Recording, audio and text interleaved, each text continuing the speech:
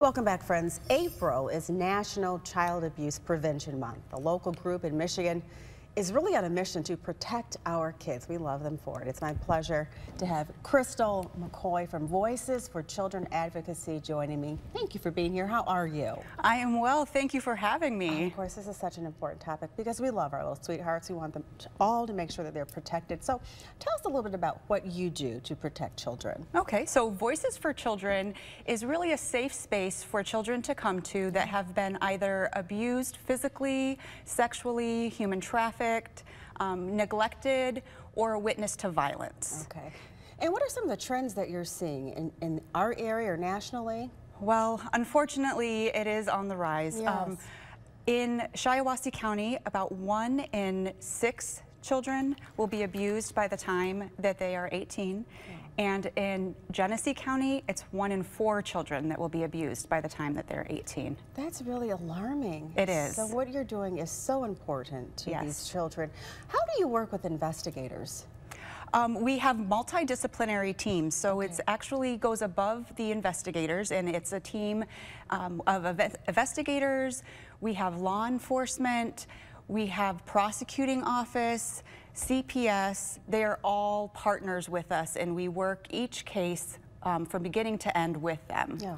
So you need help from the community to really continue your valuable work. We want you to continue what you're doing, and you're having a fundraiser coming up. Tell us about that fundraiser. I will. It's actually a very exciting month. Yes. As you said, it's Child Abuse Prevention Month, and on the 25th of April at the Wrought Iron Grill, we are having our Wine and Cheese event, which is our big fundraiser. There is a silent auction, a live auction, delicious food and wine, and it really goes for a great cause that really does help with promotion of prevention. Yeah. You know, and as we speak about prevention and child abuse Prevention Month, what message do you have for our viewers out there about what we need to know, what we should be aware of or look out for, or how can we help our children? Body safety. Okay. Body safety is very important. That is a training that we do offer through Voices for Children. We have many prevention programs, and that is one of them. That one is geared for kids that are in grades K through 2, and they come into the schools and they provide this body safety course, the ROAR program it's called. So, yes. And I'm sure you see the faces of all the children that you help. And what is that like? That must be, I can tell you're very passionate about what you do.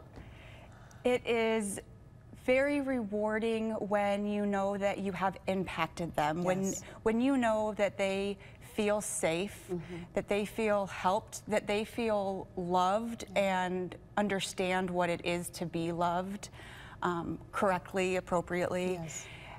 That's really makes all of the difference. I mean, we see all of the faces that they may have, all of the different emotions that they go through, but when we can circle back around to the fact that they feel welcomed and safe, that's what we, Oh yeah, that's your little guardian angels on earth. I know, definitely. How can people get in touch with you or get more information?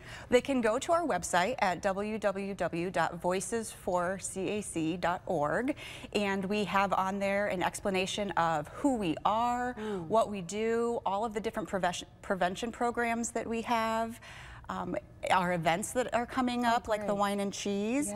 And for the month of April, we have a calendar on there, so it kind of goes through all of the different days. We have some special events coming up. Tomorrow is National Wear Blue Day. So Shiawassee and Genesee County will definitely be wearing blue, and we encourage everybody to. You can send us pictures, send us little hashtags on them, you know, let kids be, with just a big B, kids. Make sure you do that. I love it. Let kids be kids. Oh, we love that. Thank you for what you do. We will have all this information on our website too, so you don't have to remember all that, WNEM.com. That's all you need to remember. Thank you for what you do. Appreciate you and all the little kids out there. I know that they want to give you big hugs. Appreciate you so much. Oh my gosh, I love you. If you have any ideas on what you would like to see on our show, you can send them to us at WNEM-4PM News at WNEM.com. Just use the subject 4 p.m. News Spotlight.